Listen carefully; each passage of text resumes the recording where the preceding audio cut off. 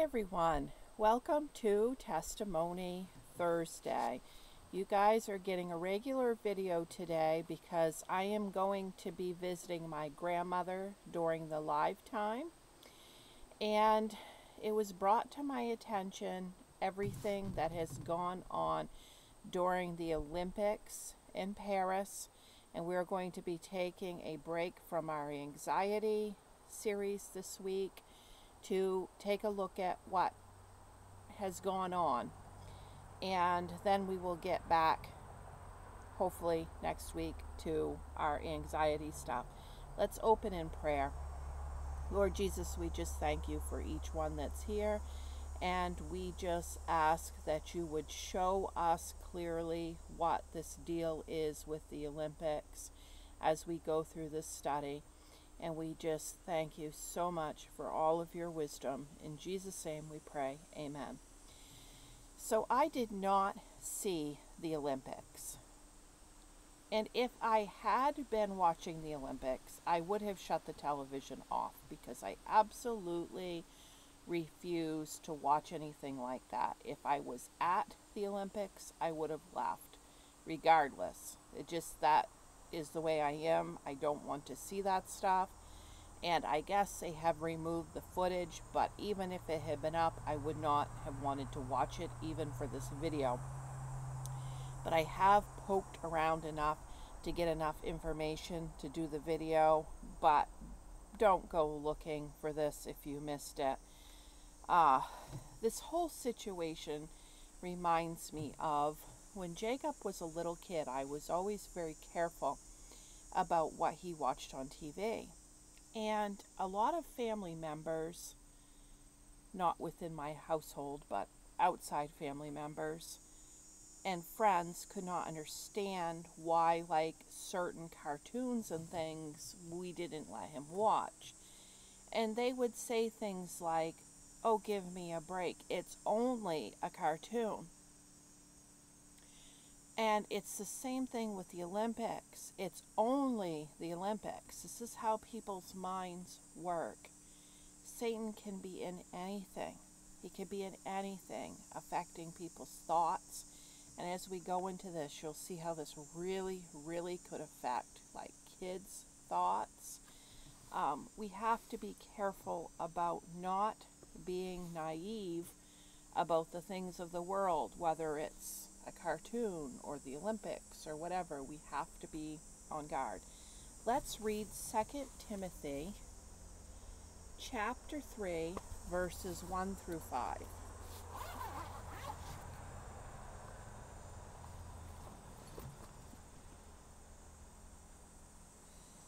Second Timothy chapter 3, verses 1 through 5. It's titled, "The Dangers of the Last Days." "You should know this, Timothy, that in the last days there will be very difficult times, for people will love only themselves and their money. They will be boastful and proud, scoffing at God, disobedient to their parents, and ungrateful.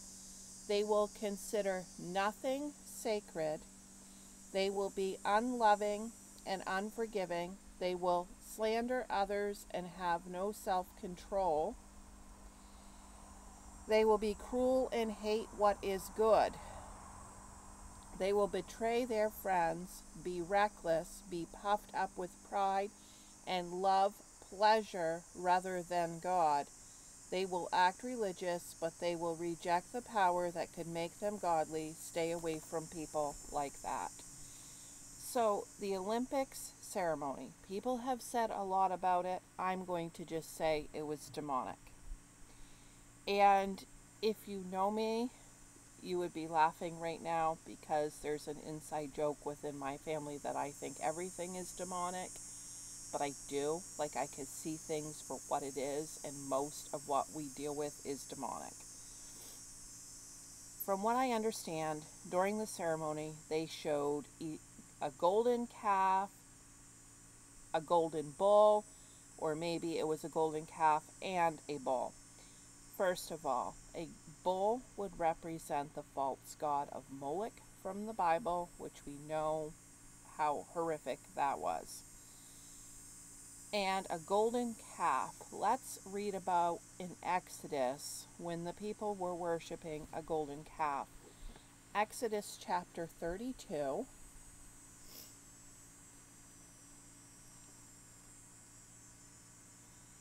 Exodus chapter 32, verses 1 through 9. And this is after God had saved his people from slavery in Egypt, and Moses walked away from them to go get the 10 Commandments from God, and this is what they did. Exodus 32, 1 through 9. When the people saw how long it was taking Moses to come back down the mountain, they gathered around Aaron. "Come on," they said, "make us some gods who can lead us. We don't know what happened to this fellow Moses who brought us here from the land of Egypt." So Aaron said, "Take the gold rings from the ears of your wives and sons and daughters and bring them to me." All the people took the gold rings from their ears and brought them to Aaron. Then Aaron took the gold, melted it down, and molded it into the shape of a calf. When the people saw it, they exclaimed, "O Israel, these are the gods who brought you out of the land of Egypt." Aaron saw how excited the people were, so he built an altar in front of the calf. Then he announced, "Tomorrow will be a festival to the Lord." The people got up early the next morning to sacrifice burnt offerings and peace offerings, which these are the offerings that should have been going for God himself. After this, they celebrated with feasting and drinking and indulged in pagan revelry. Remember those: feasting, drinking, and pagan revelry. The Lord told Moses, "Quick, go down the mountain. Your people whom you brought from the land of Egypt have corrupted themselves. How quickly they have turned away from the way I commanded them to live. They have melted down gold and made a calf, and they have bowed down in sacrifice to it. They are saying, 'These are your gods, O Israel, who brought you out of the land of Egypt.'" Then the Lord said, "I have seen how stubborn and rebellious these people are." And let's go to verse 10. "Now leave me alone so my fierce anger can blaze against them, and I will destroy them. Then I will make you, Moses, into a great nation." That's how furious God was with the situation, and Moses talked God into not being quite that furious with him, but that is how furious he was. Now,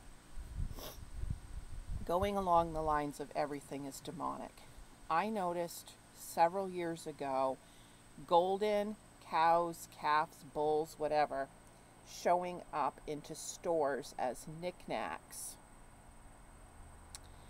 Dollar Tree, other places, higher end ones, and people were snapping them up like crazy, just grabbing them and having no clue, just completely not even knowing, or if they knew, then they were in defiance of God, but whatever.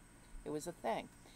And also Buddha started showing up in all these places, and I would see people on YouTube with Buddha, and they did not understand how dangerous something like that was. They'd say something like, "Isn't he cute?" No, Buddha is not cute. Any idol, any God that is not the one true God is not cute, adorable, whatever. It's just not. Okay. Then they said there was a Last Supper demonstration with drag queens, and that one man was showing his privates. Then in the center of this Last Supper, there's a woman, I guess, who is a lesbian, and she has a crown on representing Jesus. Now, we know what the Last Supper was. The Last Supper was Jesus with his disciples before he was crucified to pay the penalty for our sins. He sat there, he explained to them that the bread represented his body, that the wine represented his blood, and to do this in remembrance of him. So to do a display like that with drag queens, lesbians, so on, privates out, need I say any more? But the director claims that we have all misunderstood this, and this is not the Last Supper, he says, but it's actually a celebration of Dionysus, and it is to show love and inclusion. And the lady in the middle, who's to us representing Jesus, is holding her hands on a heart. And so let's say for a second, okay, all right, we're going to go with it's not the Last Supper. It is a celebration of love and inclusion of the Dionysus. Let's take a look at what that would mean, because neither one is good. Like, if anybody's saying, oh, okay, I misunderstood, they haven't looked into it deep enough. Okay, Dionysus. I forgot to grab my phone with the complete description of him. But this is what he is. He is a Greek god that represents wine. He represents insanity. He represents sexual anything. This is a very demonic false god on display here. He's the anything goes type god. It is evil, evil, evil. It is all evil. The history of the Olympics. Let's take a look at that. I think that adds a new layer to this. The Olympics were originally part of a religious festival to honor Zeus, the father of the Greek gods and goddesses. Emperor Theodosius banned the Olympics in 393 AD to promote Christianity. He deemed the games paganism. Remember when we read in 2 Timothy and we got to the part about paganism? Okay, oh, it wasn't 2 Timothy. It was in Exodus 32, right here. Verse 6. The people got up early the next morning to sacrifice burnt offerings and peace offerings. After this, they celebrated with feasting and drinking, which this Dionysus is the god of wine, and indulged in pagan revelry. All right, so the emperor deemed it paganism. So even if this was not a mocking of the Last Supper, it was at best the replacement of Jesus, with Dionysus symbolizing ritual, madness, and ecstasy. There are the words. Ritual, madness, and ecstasy is what you find out. Wine and ritual, madness, and ecstasy. Those are what he was the god of. Okay. Ritual, madness, and ecstasy. LGBTQ. They even had a child on the stage with them during this display. I think they might be stating that this god is the god of love, accepting the LGBTQ and bringing paganism back into the Olympics. To me, that is definitely at least part of what they are doing. They are trying to say, forget Jesus, serve Dionysus, go back to paganism, because he is the god of love and accepting for the LGBTQ community.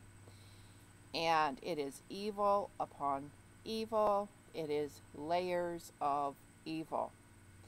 We know Sodom and Gomorrah in the Bible. We know that they were destroyed for this type of behavior. Let's read Leviticus chapter 18, verse 22.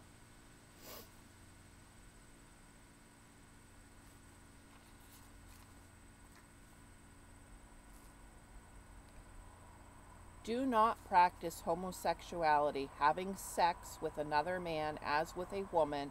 It is a detestable sin. And then chapter 20, verse 13 in Leviticus. If a man practices homosexuality, having sex with another man as with a woman, both men have committed a detestable act. They must both be put to death, for they are guilty of a capital offense. Right here, this is not acceptable behavior. Romans chapter 1.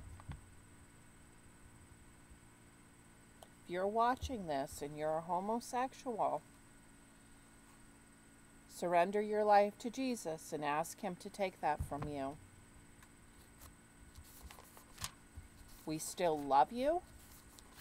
God still loves you, but the behavior is not pleasing to Him and it is unacceptable.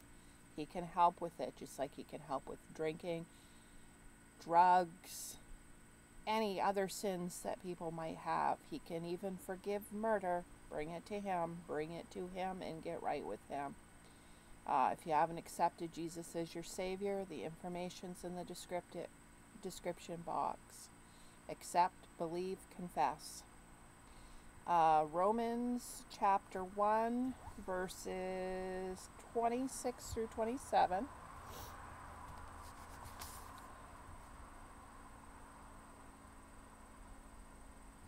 That is why God abandoned them to their shameful desires. Even the women turned against the natural way to have sex and instead indulged in sex with each other. And the men, instead of having normal sexual relationships with women, burned with lust for each other. Men did shameful things with other men, and as a result of this sin, they suffered within themselves the penalty they deserved.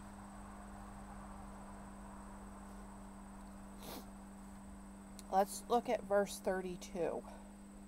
They know God's justice requires that those who do these things deserve to die, yet they do them anyways. Worse yet, they encourage others to do them. This display definitely encourages others to do this. 1 Corinthians chapter 6.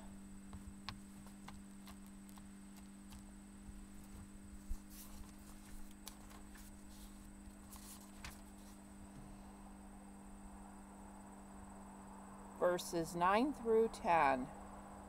Don't you realize that those who do wrong will not inherit the kingdom of God? Don't fool yourselves. Those who indulge in sexual sin, or who worship idols, or commit adultery, or are male prostitutes, or practice homosexuality, or are thieves, or greedy people, or drunkards, or are abusive, or cheat people, none of these will inherit the kingdom of God.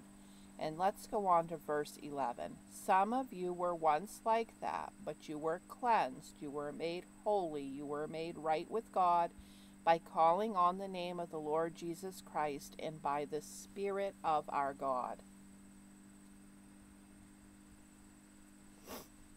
There it is, right there. We might have tendencies in that list. Some of us not homosexuality, but like greedy or some of those other ones. But we are made right with Jesus. And if we're walking with Jesus, He is taking those things away from us. Let's go to Jude chapter 1, verse 7.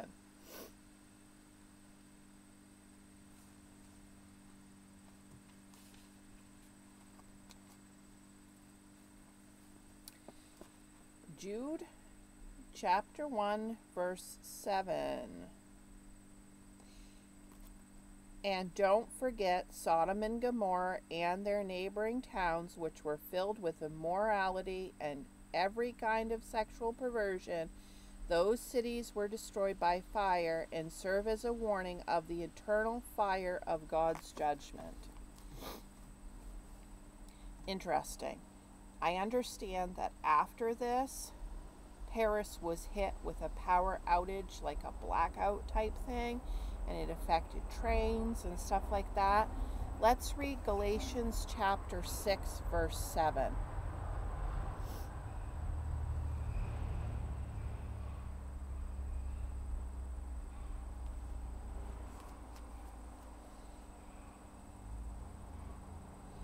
Don't be misled. You cannot mock the justice of God. You will always harvest what you plant. Wow, what a powerful verse. Then there was this horse, and it was like this cloaked person, and you couldn't see the face. And some people said that this was the pale horse shown in this horrific display from Revelation 6, and there's 4 horses in Revelation 6. And if it was any of those horses, it definitely would have been the pale horse. Let's read Revelation 6.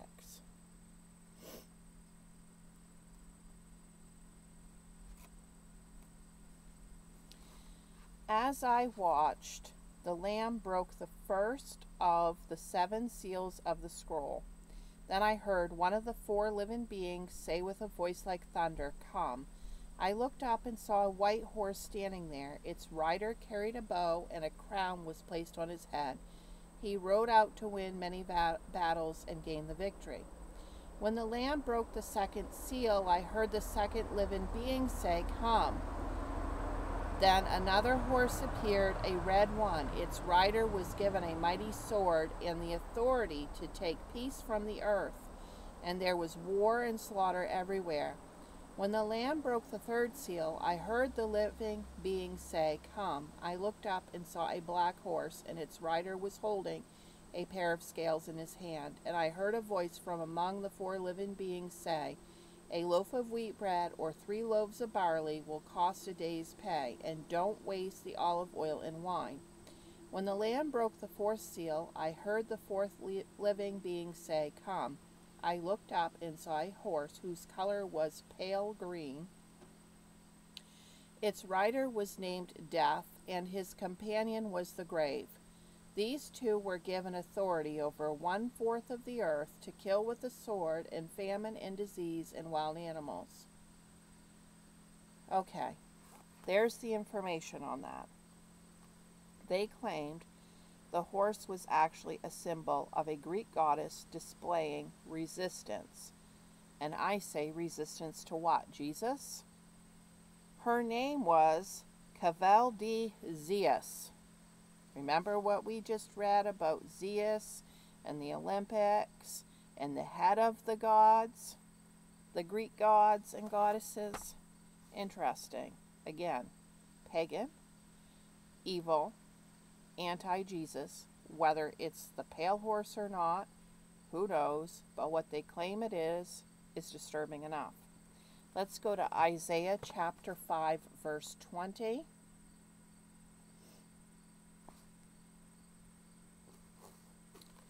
Isaiah chapter 5, verse 20. What sorrows for those who say that evil is good and good is evil, that dark is light and light is dark, that bitter is sweet and sweet is bitter. Guys, we have reached that point. So many people in large amounts are at the point of saying that evil is good and good is evil. We have been talking, this will be the 3rd week, about how bad our country needs revival. Let's take it a step further. Our world needs revival. This happened in Paris. And I watched some interviews after, this guy, he just went out and he started interviewing people. What did you feel specifically about this part of the opening ceremony? And he asked them about these things. And what did the average person say on the street? It was wonderful. It was great. Or that was my favorite part. Really? Really, that was your favorite part. Guys, it makes my stomach roll that we have reached this place in the world. There are no words for it. None. They are trying to desensitize us to evil so that it appears normal, so that evil appears to be good. I'm going to start crying again, guys. I can't hold it together with these topics we have been doing lately. Oh my gosh, the world needs Jesus.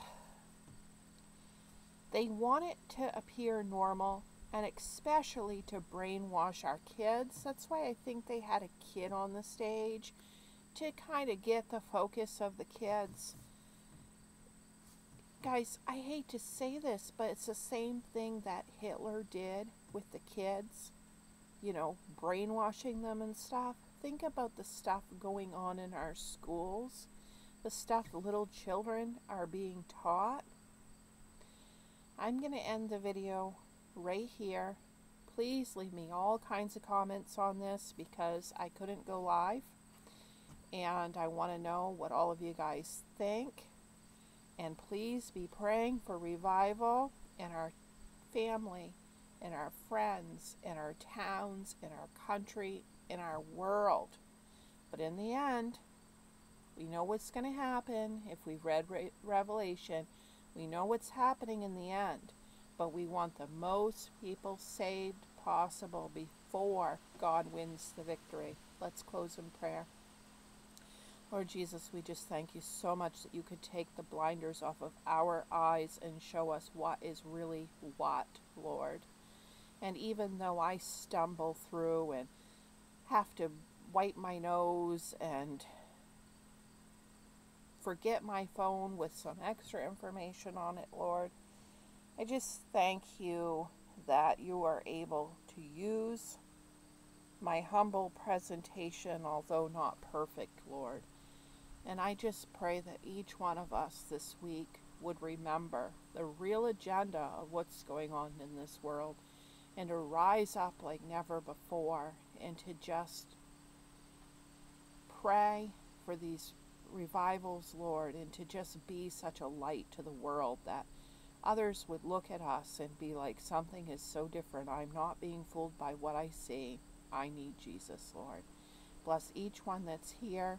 And you know the prayer list we have, Lord. It's enormous. And I just turn it over to you. You know each person's needs and wants, Lord. I just ask that you take care of all of it. In Jesus' name we pray. Amen. Thank you guys for watching. And I'll see you hopefully next Thursday. Love you guys. Bye.